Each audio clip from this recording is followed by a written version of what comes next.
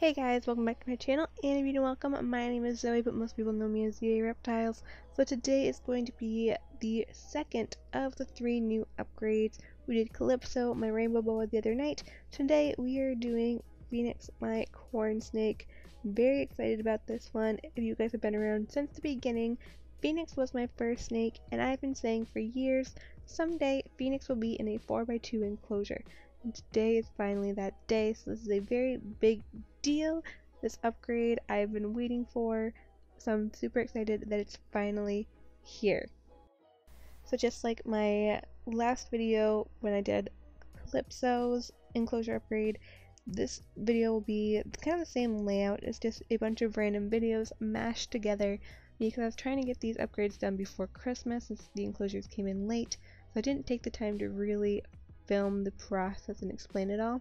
So after we go through the mashup of videos, I did take the time to record the inside of the video and kind of talk to you about what I did. So that's kind of towards the second half of the video. So without further ado, let's jump in. So ultimately my goal with Phoenix was to create more vertical spaces, more climbing areas and options. So that's what I was going for with that big piece of driftwood over there. And then I just spray foamed it in along with some cork bark on the sides. And then you gotta shave down that spray foam so that you can apply whatever to it, whether it be silicone or dry lock. For these enclosures I actually went with dry lock. I'd never done dry lock for the backgrounds before, but I really hate the silicone method, and my enclosures I did the silicone method in dirt with for are kind of looking like crap as time goes on.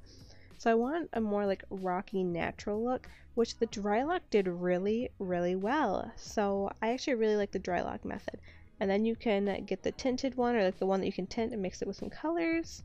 So I went for like this brownish yellow. It didn't quite go as planned, but I ended up liking it in the end. I sprinkled some sand on it to give it the more like sandy natural texture.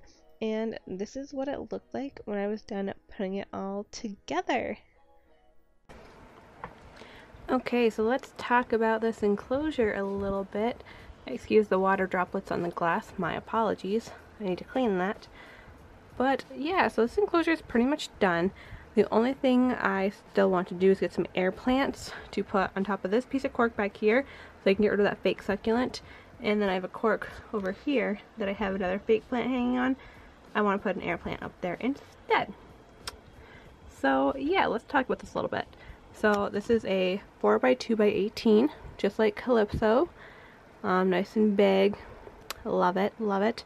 I love that she can stretch out pretty much along the whole thing. That is my goal for my snakes, to have them in enclosures so they can pretty much stretch out along the whole enclosure. So I've got water dish here, her basket hide. I've been trying to go a little more natural with all of my hides, so like cork bark and stuff like that. But she really does love this basket. She's had it since I first got her. She loves to coil up on top of it, and it's super cute. So I let her keep the basket.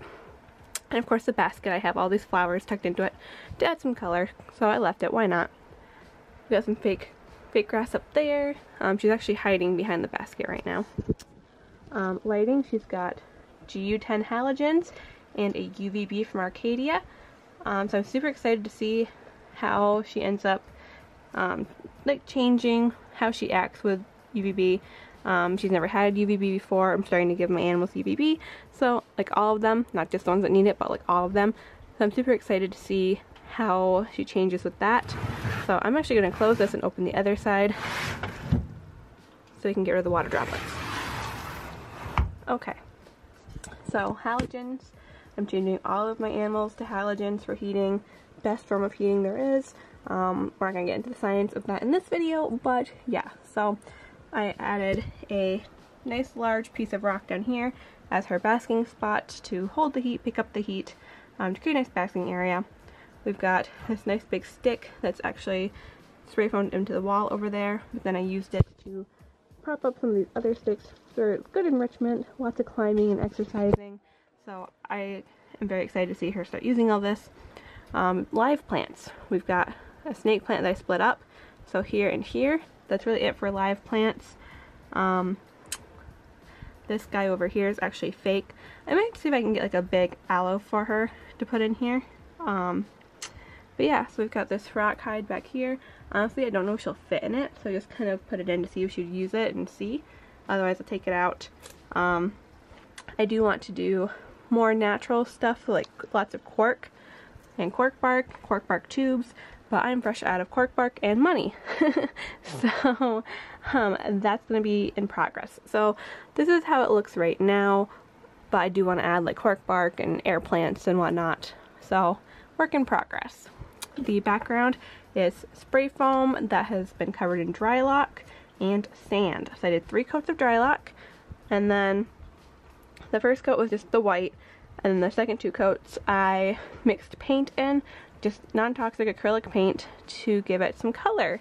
So we went for like a yellowy, brownish, sandy rock kind of texture. So on the last one, I sprinkled play sand on it to give it kind of a more sandy look.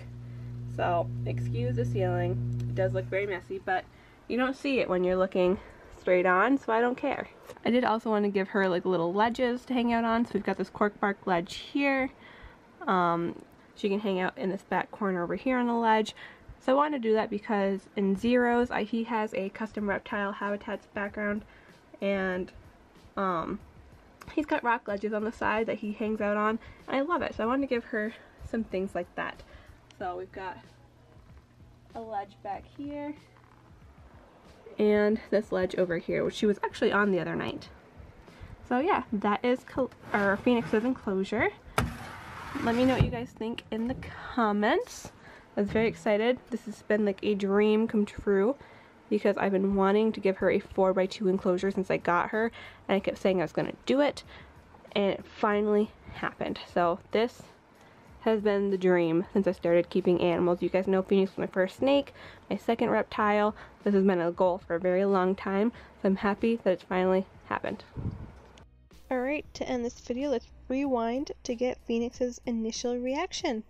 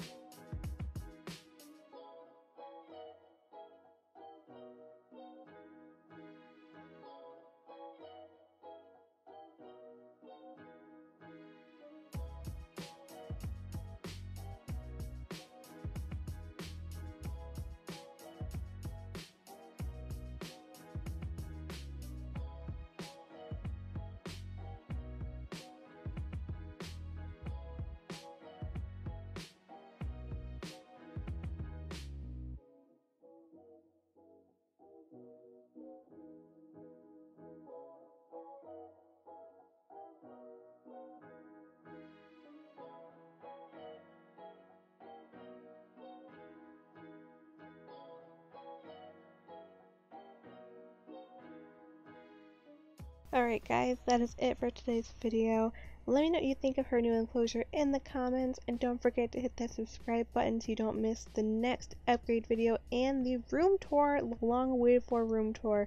Alright, thank you guys, and we'll see you for the next video. Bye!